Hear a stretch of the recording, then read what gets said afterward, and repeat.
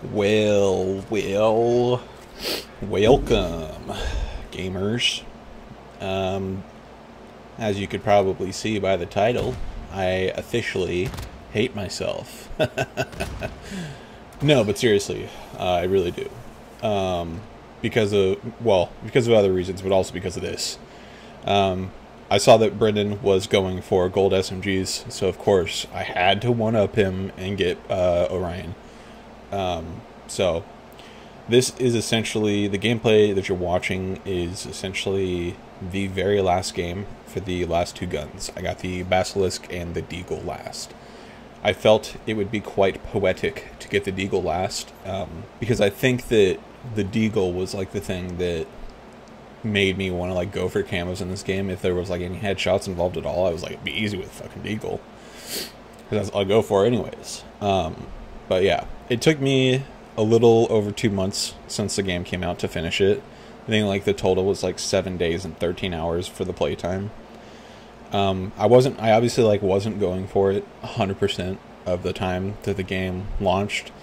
I would say that like not even every play session that we did, I fucking was going for it, and I didn't play it a lot on my own until I like started reaching the finish line nearly.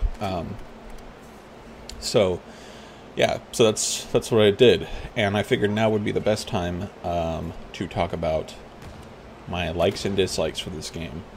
Let me tell you, I wrote this list a while ago after a full night of getting scanned and repaired, and it's toxic. I'll start with the pros. There's less camo challenges. So for each gun, there is 4 base camo challenges. There is a challenge you unlock for gold, which is 10 3-kill streaks. And then once you've unlocked a gold for everything in that class, you unlock platinum, which is long shots. And then once you unlock platinum for everything, for 51 guns actually, you get the polyatomic challenge, which for everything but the riot shield and the knife and the rockets is headshots. And because of the timing of when I like decided to like really like put my head down and start grinding for all of them, was I had a way to skip the launchers, because they added in the M13, the Chimera, the BASP, and the Victus XMR. So, and then there's 4 launchers. So I was like, okay, well I might as well. I feel like launchers would be the thing I would have the most trouble with, especially because I think the polyatomic or platinum camo challenge is to shoot kill streaks down. And I think I had started going for the RPG, and then I was like, I tried shooting down a VTOL on shipment. It took 5 rockets, and that's when I dropped the rocket launchers. I was like, okay, well, melee and riot shield, or knife and riot shield doesn't look too bad. So that's what I did. But yeah, that was one of the best parts about it. The fact that there wasn't really much of a camo grind. So I would feel like the fact that I have it so early this year, it's a bit of an asterisk on it, because of that fact alone.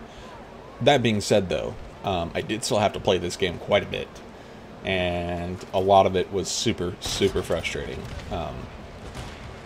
So that is when we start with my cons list. And I'll start, since we're on the camos thing, I'll start with a lot of the camo challenges for guns made no sense.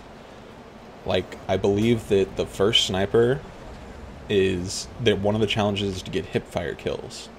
It's only 10 of them, but it's like, that just seems so stupid. That's like stuff that people go for in montages and shit, you know?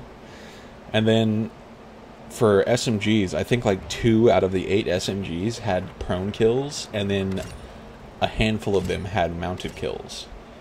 And I was just like, why the fuck would I ever want to do that if I'm using an SMG? Like, I don't know. There was just a lot of camo challenges that didn't make sense. One of them for the Deagle was to get mounted kills with a fucking pistol. Just didn't make any sense. But yeah, that's all I'll say about the camo challenge. I could go on forever for how frustrating the camo grind was for me. And I don't even feel like I'm that bad at the game. I feel like I'm pretty okay, and I still struggled with it at some points. But to go down my list, I'll just briefly touch on things that I wrote down here. Choosy grenade indicators is the first thing I wrote. It must have been a rough night with that. The grenade indicators were very frustrating. I don't know if I can't really tell if they fixed it or not, but for a while it seemed like 1 in 10 grenades like showed the indicator. Not even because like they were cooking it for too long and they just threw a perfectly cooked nade. It was like they threw it, it rolled around for a bit, but there was no grenade indicator on my screen and I just died to it. Yeah, and the Santa Sena, that's what I put for my second reason. That's all I put. It's the bridge map. I feel like that one goes without explanation. It's just a terrible map. It's a straight line. And, well, technically, it's supposed to be, I guess, 2 lanes. But, yeah, it's covered in cars in the middle that all blow up, pretty much. And it's just not good, especially with squad spawns. It's horrible. This is something they actually did mostly fix. I put game crashes every second game, no matter how many times I scan and repair it. At first, because in Vanguard it was doing scan and repair a lot when the game first launched too, I never hit scan and repair because I heard that didn't do anything. Didn't do anything in this game either. But for like the first 2 weeks, I want to say all the way up until Season 1 started. I don't remember how late that was into the game, but it was literally like every other game I was crashing. That's what it felt like. I think like in a night, the most I crashed was like 10 times. And that was like for trying to play for like 3 hours, and I just gave up. But so far, I think like 2 nights ago, I had the first scan and repair I've had in a while. So that's good, I guess. Snipers have 0 flinch. That still hasn't changed. Unflinching grip is way too strong for snipers. That should not be a thing at all. Shotguns. Shotguns are always fucking busted now because of they for some reason they made it so shotguns had a lot of range, even though that's never how it's been in Call of Duty. But I guess like shotguns have more range in real life, so they're like, fuck it, it's realistic. But at the same time, it's not. But it's just there's not enough things to counteract shotguns, because it's like you move just as fast as you do with an SMG. You don't have to aim. And with a lot of them, besides like the 7.25 maybe, you could just spam it until you get a kill. But with the 7.25, you really don't need to, because that thing's like a fucking sniper, so... Dead Silence, again, like the camo challenges, I could probably make an entire video about why I think Dead Silence is a fucking joke. But when you pop Dead Silence, it's like you scream and let everyone know in the map that you're popping Dead Silence, and then you're not even dead silent, so... That's fun, and there's an animation for it too, which is ridiculous. Completely different perk system that no one asked for. No competitive support. Slowest UI in the biz. The UI's gotten a lot better. The competitive support has not gotten better. The League is kind of a joke right now because of the Optic and Rocker thing. And a bunch of other things that I've chose to avoid watching because of.